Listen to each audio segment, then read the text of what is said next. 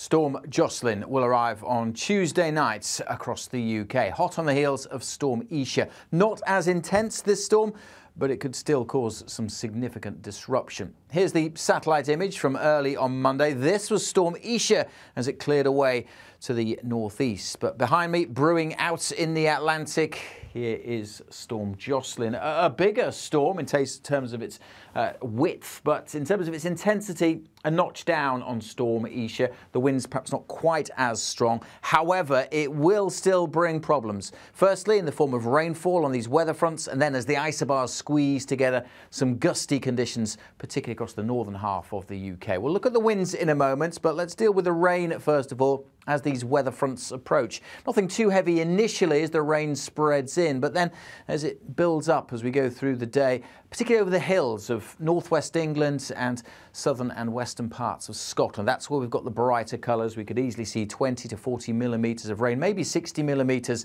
over parts of northwest England. Because we're following hot on the heels of Storm Isha, that also dropped quite a bit of rain, this could cause some further problems, some further flooding and some further disruption to the transport network. So we have Met Office yellow warnings in place for the rainfall.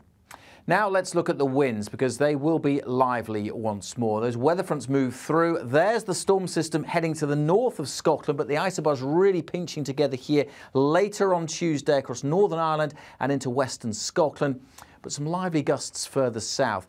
This is the gust graphic showing where we could see gusts of 50, 60 miles an hour, some places 70 miles an hour. And this pocket of darker purples across northern Scotland, across the Western Isles, then northern parts of the mainland and up to the Northern Isles of Scotland, there is the potential for gusts of 80 miles an hour in some exposed areas. And notice the winds remain pretty lively over the Pennines and just to the east well into Wednesday morning. So lively gusts of wind. Again, because we're following on from Storm Isha, which may have weakened structures, weakened branches, there is an increased chance of disruption. A broad yellow area covering Wales, central and northern England, all of Scotland and Northern Ireland, where gusts quite widely 50 to maybe 55 miles an hour, with gusts of 65 miles an hour on some coasts and hills. That could cause some further travel disruption. Power cuts are possible. And then this amber warning area where gusts of 65 miles an hour will be pretty widespread, and we could